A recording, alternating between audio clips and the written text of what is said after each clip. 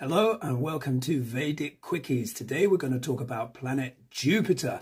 Now Jupiter is the planet of expansion, deals with children, optimism, wealth, finances, the economy along with Saturn. But guess what?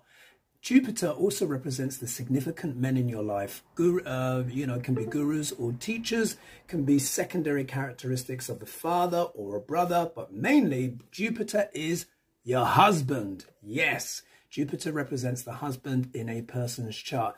If you're lucky enough to have a good Jupiter exalted in Cancer or something like that, lucky you. If he's debilitated in Capricorn though, could be a bit, slightly dodgy.